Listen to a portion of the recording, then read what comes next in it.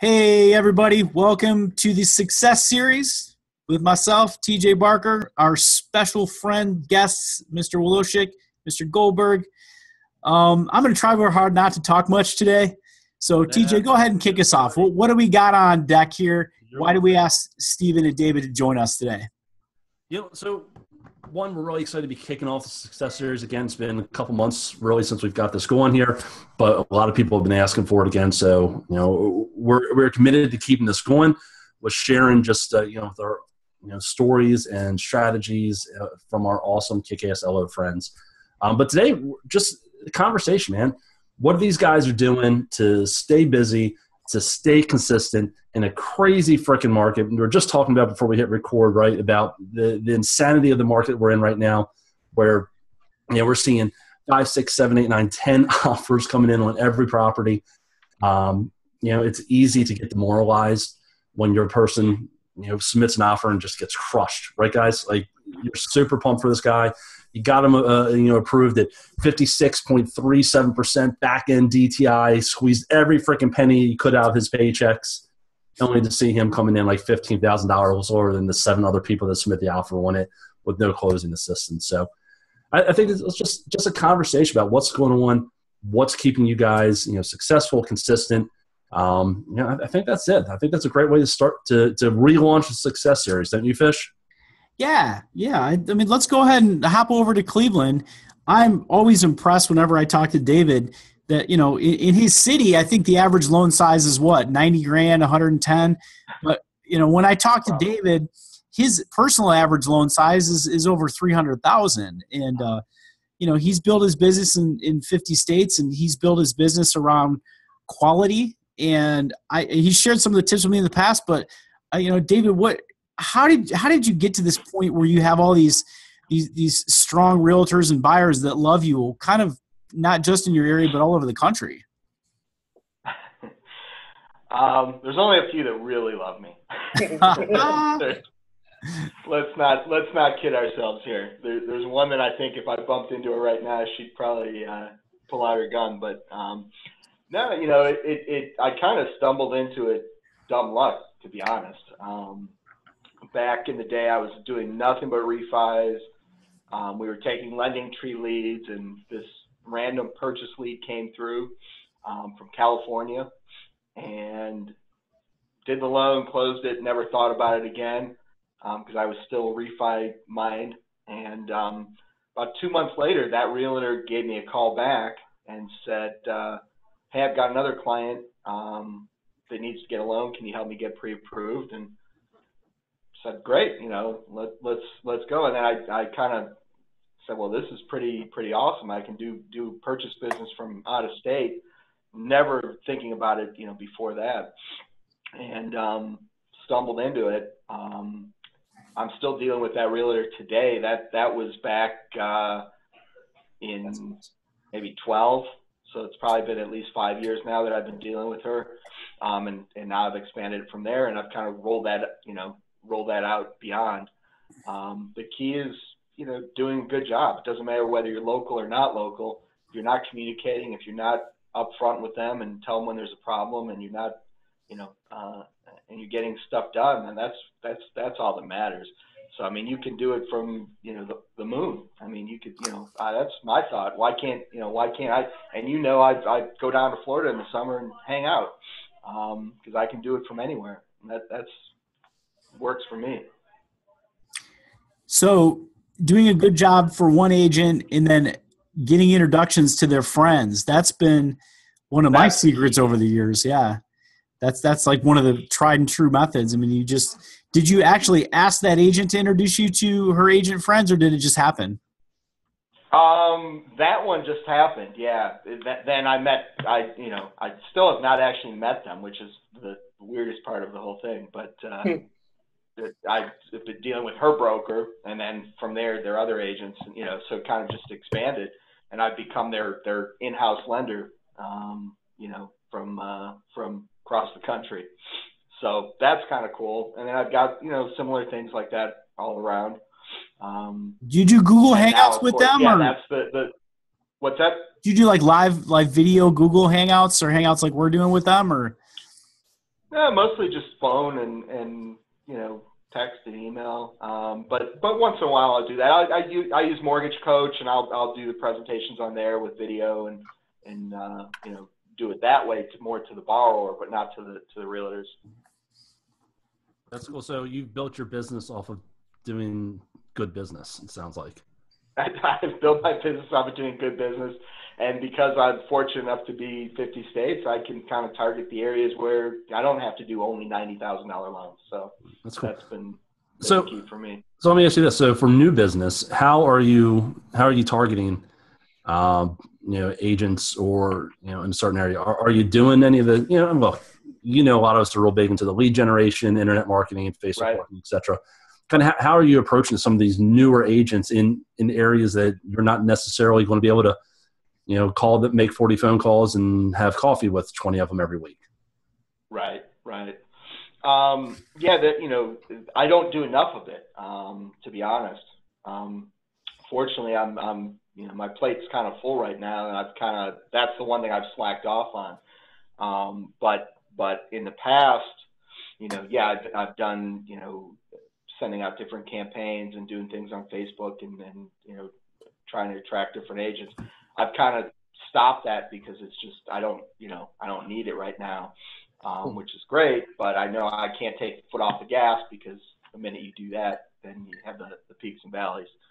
So I gotta, I actually had a conversation with that the other day with one of my guys, about taking the foot off the gas, and in this business, it's just a killer. And I'm guilty of it, just like everybody else. We all do it. We get in these routines. We think we're doing great. All of a sudden you have, 20 deals working and life is great. Then you get sucked into those 20 deals and you forget about the next month or the month after that. So that's the key for me that I gotta work on better. What's your team structure like, Dave? Do you have do you have an assistant? Do you have processing? Kind of how's that run? So about a year ago, I hired an assistant. 3 months ago, I actually transitioned him to an LO. Have a new assistant now, and I also have 4 other loan officers now under me as well. So I've kind of built, in the past year, I went from 0 to, where I'm at with the team. So it's been kind of a rapid progression there. But most importantly, you're still producing, right? I'm producing, absolutely, and I will never be a non-producing manager unless they want to write me a very big check. I tell you, one of the biggest mistakes I've made over the years managing teams is getting so involved with their day-to-day, hour-to-hour activities that I essentially became non-producing over that time. Not intentionally, didn't take a non-producing role, but what inevitably happens is you spend so much time building your team up and getting them ready that when they decide to leave you, and we know in this business, people leave you all the time. Right. And all of a sudden your business is gone, right? Because you've taken your foot off the gas. You spent so much time building them up that all of a sudden you have a team of 5 or 10 or 20 or whatever it is. Next thing you know, you have a team of 1. And what do? You're essentially starting over again. So I think that comment you just made right there about you'll never be non-producing is huge. And I think that's one of the biggest mistakes that so many people make. We're like, let's go become non-producing so we don't have to write loans anymore. We'll just take care of everybody else. That's going to bite you in the ass 9 times out of 10. My opinion, my experience. Maybe I'm just not a great non-producing manager. Agree 100%. I mean, there's a reason that we're all successful loan officers, because we don't stop. We don't take, our foot off the gas for the most part. And unfortunately, you can't count on everybody else to do that for you. So that's my thought on it. I'll always produce.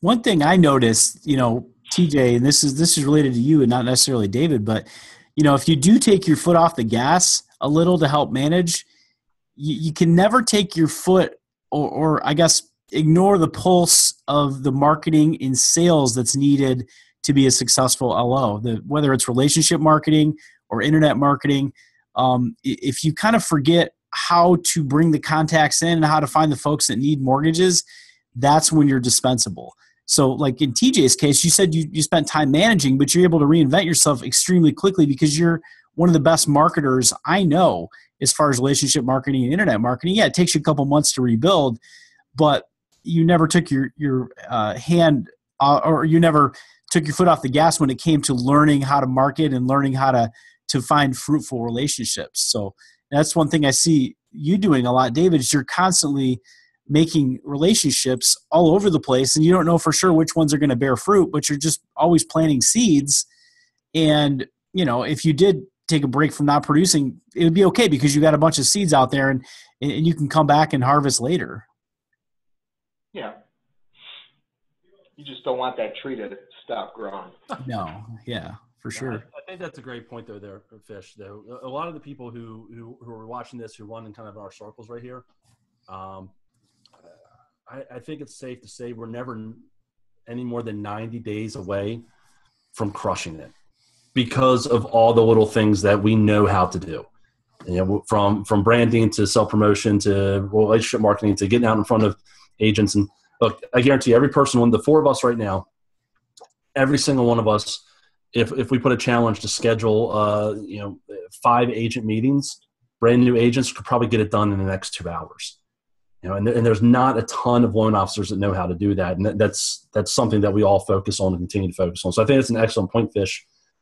Even if you do screw up, even if you do emulate TJ Barker and try to do everything completely wrong that can be done, you're still never more than 90 days away from just absolutely crushing it if you kind of adhere to all the principles that we know and we talk about all the time. Yep. Cool. Very true. So there's got to be at least one secret, David, before we move over to Steven. There's got to be a secret. There has to be something. there's Work really for a Fed charter with kick-ass rates, right? Fed charter. I don't have kick-ass rates. I really don't. I got pretty shitty rates. Really? my conventional is bad. Yeah. Dude, that's so funny because when we were I've been able to market myself. What's that? I said, when we were Goldwater and talking to you guys, you crushed our rates. So I thought you had awesome rates. Yeah, but as you know, margins can be played with throughout the company, so who knows? But, I'm competitive, rate-wise. Government, I'm great. The niche, where I've kind of gone after is the 5% down, jumbo space. I mean, that's, there's not a lot of people doing it. And that gets me in the door, and that helps me get the loan sizes up, because I'm going after that kind of business. So that's my secret sauce, is that I'm targeting that. I'm not going in saying, hey, give me your, first time buyer business, FHA or whatever, because that's everybody's doing that. So that's kind of the only that's the angle I have to talk to somebody across the country that doesn't know who I am, because I can offer them something that they're not getting locally. Cool. Hey man, I got a lead provider for you that does 5% jumbos. If you want to chat offline, I know a guy who runs them, and we've used them in the past. They're pretty good. All right, awesome. So, all right, sorry, Fish, hijacked it once again. No, you're good, dude. No, I did want to ask about like having a specific value proposition or a hook or something that people identify you at. That's huge. Make yourself stand out, and I'm glad David mentioned that, because I knew there was at least one little secret. That's a great secret. So, Jumbo Princess. There you go. All right, Steven, we haven't heard you talk, buddy. So I know when we first started chatting before we turned the camera on, you were kind of backpedaling and saying, "Oh, I'm not the biggest producer in the room, and I've never had huge numbers." But I've always respected you because year in and year out, you're always right up there. Maybe you're not in the top 2%, but you're in the top 10% in your state, and you've got a team, you got LOs working for you, you manage a branch, you've been doing it for a long time, and you just have, it seems like, a lot of balance and consistency from year to year and month to month, and you always got a big smile on your face. So that's what I want to know. How do you smile all the time? How do you get balanced, and how do you be consistent? It's probably the longest period of time I've been quiet. I've been on here a while. It doesn't happen that often. First of all, a huge thank you. Let's get through the courtesies or pleasantries or whatever you say. Fish and TJ, this group's amazing. And it's been about 2 years that I've been in it, maybe a little bit over. And everything that's happened in the last 2 years has been nothing short of amazing. And a great deal of it is because of being able to hang out with superstars like you guys, Goldberg, and I'm honored and humbled to even be asked to be on this call when I think about Dre and their team and Brandy and Jim Prince. And I mean, we've got some amazing superstars in the group, and I apologize for whoever I just left out. But that's what I strive for, is to get to that kind of a level. So thank you for all that you've done with MFBA. Nashville was amazing. I can't wait for this year's event.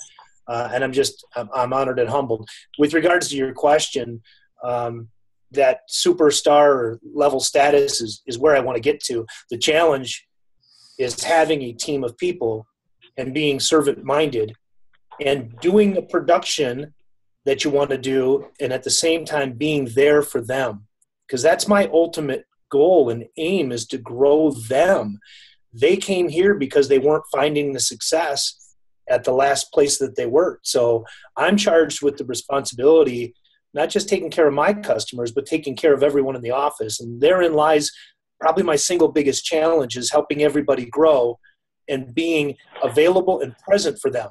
Not like past managers that I worked with, where you're on the telephone and you can hear the keyboard going and you hear the and you know they're not present.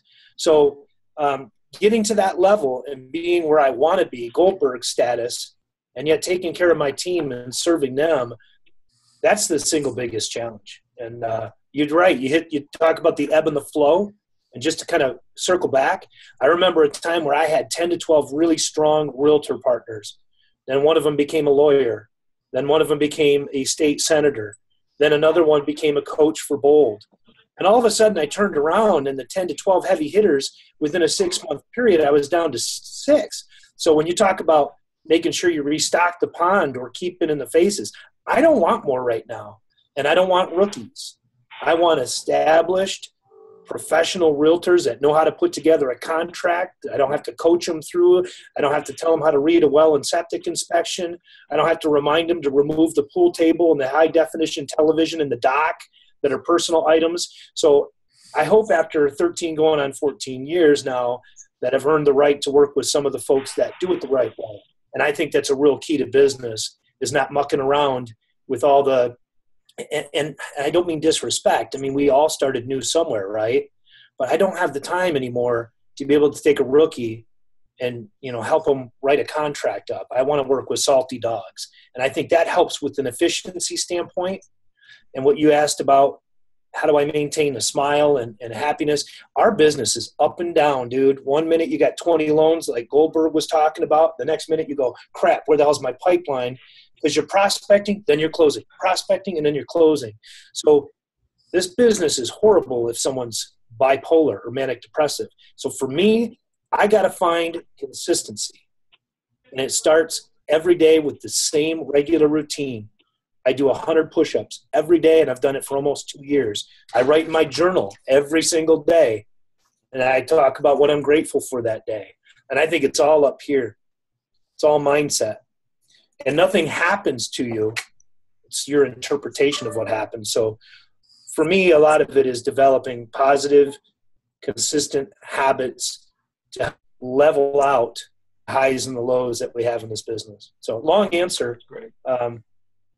But I've loved the conversation thus far, and I'm honored to be a part of it. Do you do the 100 push-ups all like at the same time, or is that over the course of like 5 hours? Well, I actually, at one point in time, I was doing them until I fell. And then I started, like I would do 200. And then my shoulder started hurting. So my chiropractor said, why don't you just cut that back to 100 every day? And I do them straight up, 100 every single morning. That's pretty badass.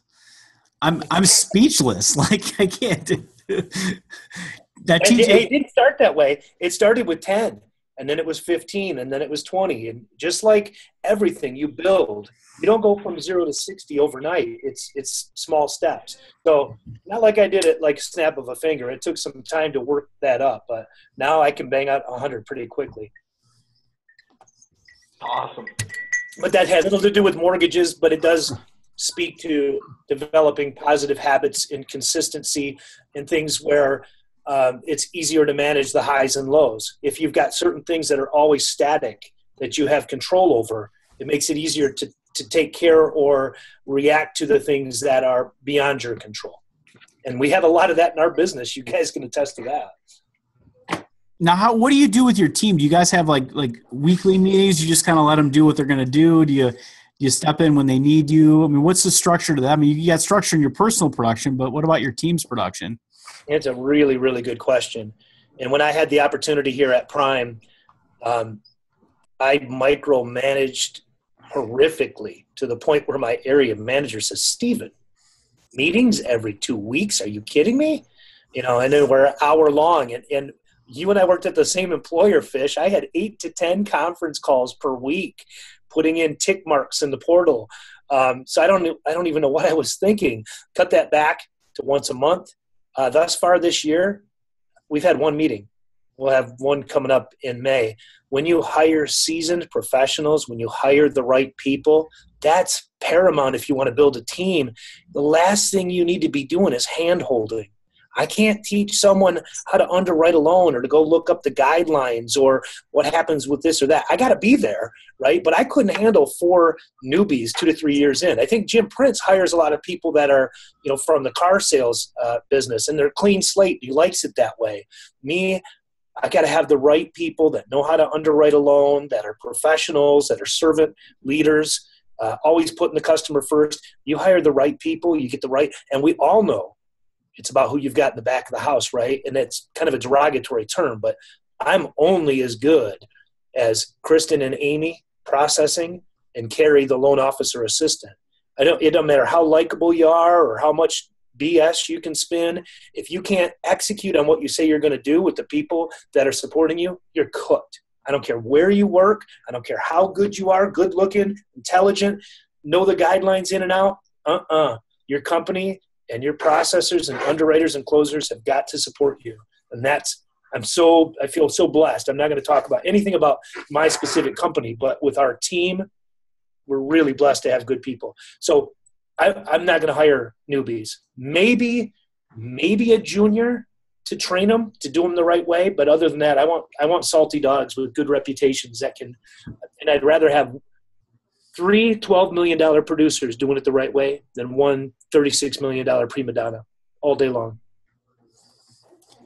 So how did you create relationships with those people? I mean, and get them to come work for you? Because I think that's where, a lot of people are saying, hey, I'm going to go recruit these people. I want to find these LOs that are producers. That's what I want on my team. They kind of want what you have, but their approaches to getting those people to work with them, I don't know that they're always as successful as they want. Johnny Fowler talked about it at our tribe meeting in Denver. You do it the right way, and you don't have to hunt. You don't have to go out. You don't have to appear to be the desperate person looking to fill seats. When you use social media and when you build name and reputation, and the realtors and the title companies and customers hear all these great things about how you execute and how you get things done, your phone rings in the other direction. I absolutely need to stay in touch with other lenders in the marketplace, but the goal is that they inquire to see if they can come on board. And that first year to year and a half when we started here, we might have sat down with 10, 12, 15 people, and we passed on just about everybody because they had to be the right fit.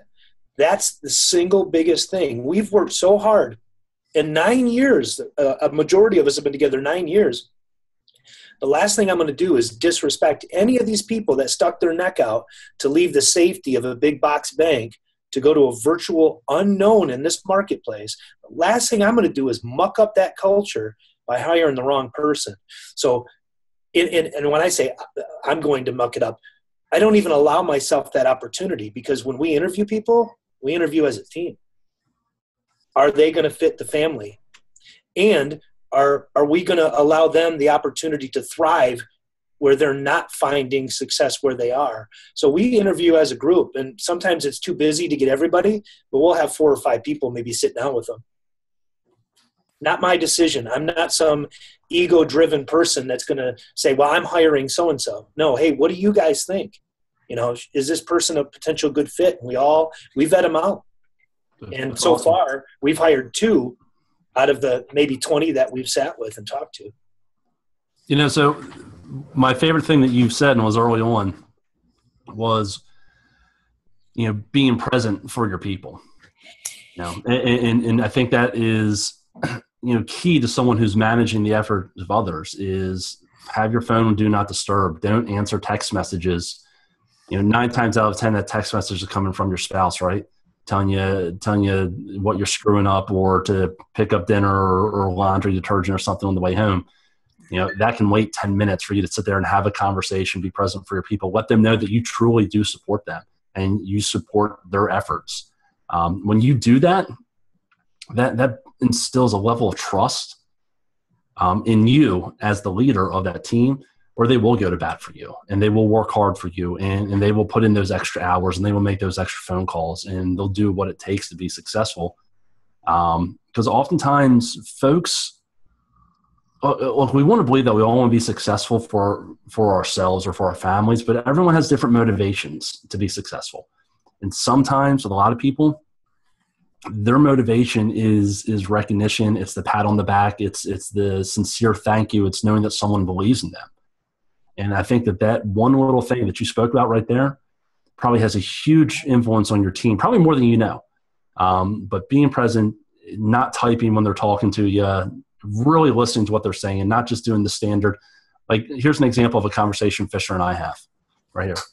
Fish calls me up. He's like, TJ, I got blah, blah, blah. And I start responding. Next thing I know, it's a dead air. And he's like, uh-huh. And then I hear Jay in the background talking to Fish about something completely different. And then Fish comes back around to me. He's like, oh, wait a second. What were we talking about? No, that is awesome. But, I'm kidding, Fish, kind of. But no, you're not. Not at all. Dude, I think that's awesome. I think that is huge. I think if anyone takes anything away from what you have just spoken about, that one little thing, if you're someone who's managing the efforts of others, I promise you will change the entire dynamic of your team. May not be immediately, but it will change the dynamic of your team if you are just present for them. So awesome stuff, man. TJ, I appreciate that. And I do go to great lengths. When someone comes into my office, I'll do the screen lock so none of my screens are open. And this goes face down, and I got a DND on my phone, and I hit do not disturb. And I try and be as present as I can be. It's tough in our business to do that. But I try to do that with the team, with customers, with my wife and daughter when I get home. But it's not just text, man. I mean, I had 2 inquiries from Facebook Instant Messenger today from past clients wanting to get pre-approved. I mean, they're hitting us from every angle, man, from Instant Messenger to text to this phone to, I mean, you name it. So it is tough. But some of the biggest lessons, just quickly on this, some of the best lessons I ever learned were from having managers in past where Michael and I worked that did it in a way that I said I would never do it. When I first started working in the business, we had a manager that pitted us against each other. I was brand new in the business, and there was a guy that was next closest in seniority, and he had 10 years on me. And soon into me working there, the manager said, well, so-and-so, Steven's nipping on your heels already. What kind of an environment does that foster? It creates animosity. And that's the challenging thing in our business is it's so ego-driven and who's number one. I said I'm never going to do that. So there's never a who's number one over here, who's number two, or why aren't you producing like so-and-so?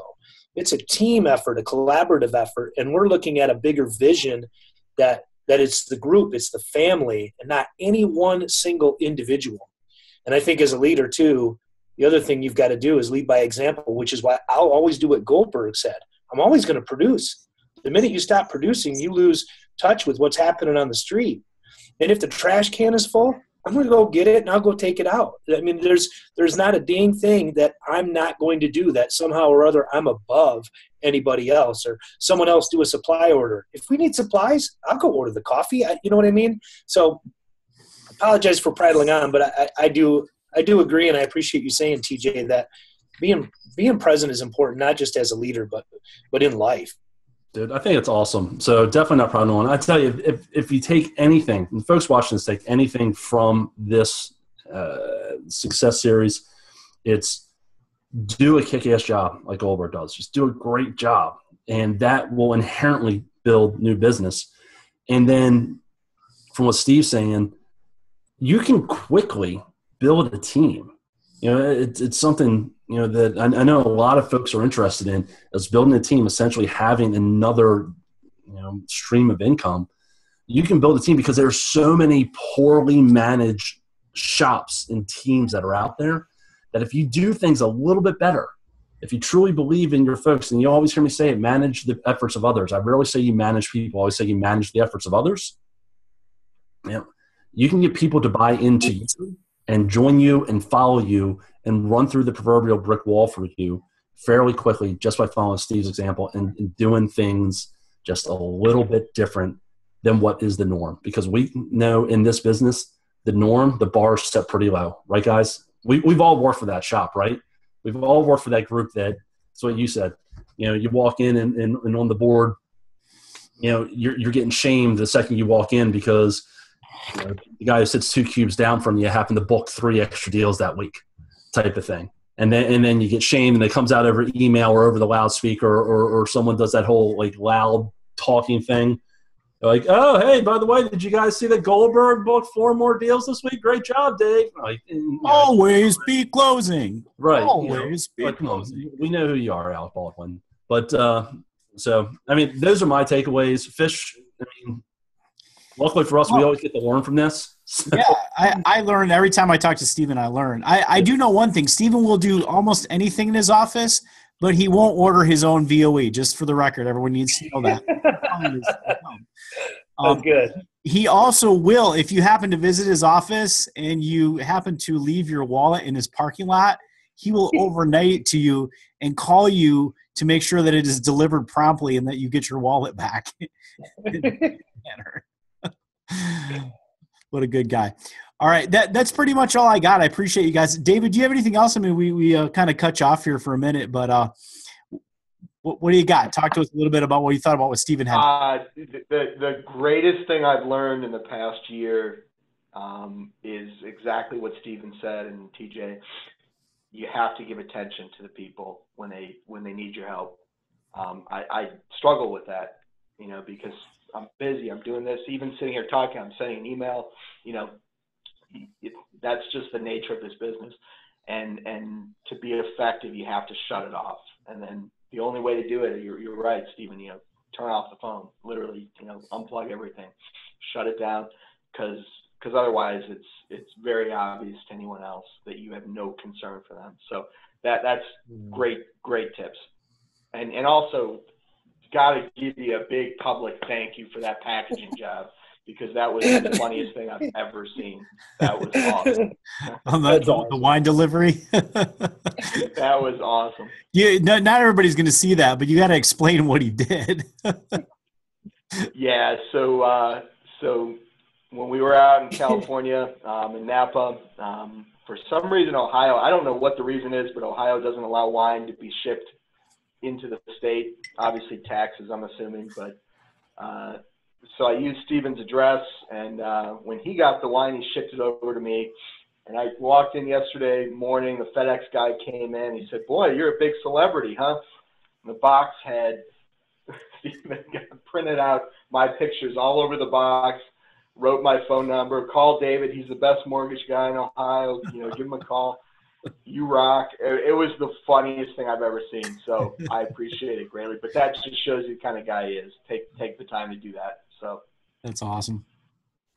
All right, boys. Well, I think we're going to go ahead and end it so the folks that are watching can get back to whatever they're doing. But I appreciate your time. I think I learned about 17 things about managing and producing that I need to implement tomorrow, especially the things you specifically called me out on, TJ. So, yes, I agree. I need to It's not like this is the first time I've called you out on those, so let's be real clear about that.